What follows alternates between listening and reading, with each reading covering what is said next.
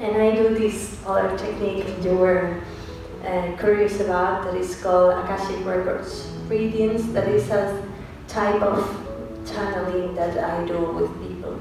Okay. So do you want to talk us through about this Akashic record reading for our audience? Yeah, there are many ways to explain about that, but I prefer to use one metaphor that for me is very easy to explain. It's like outsourcing your inner voice. Mm-hmm. So we all have inside of us our inner voice. There's this not very loud but very profound voice that is telling you where to go, with whom, what to do and what not to do. Mm.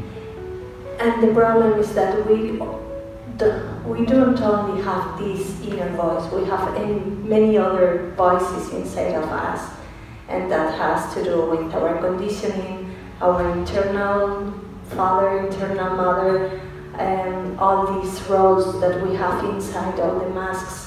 So it's hard for us sometimes to distinguish which is what is our inner voice, our real inner voice, our inner wisdom, and what is not. So what I do in these sessions, people bring some questions to be answered, so I channel these answers, and the idea is not that they go home having the answers for these questions, but having the sense of their inner voice. So it's like a tool for empowering people. It's like fine-tuning your inner voice. That's the main idea behind it. So that's why I talk about it as an outsourcing of your inner voice. Okay. You outsource it during 1 hour, so at the end you have a deeper sense of what is your inner voice in this moment.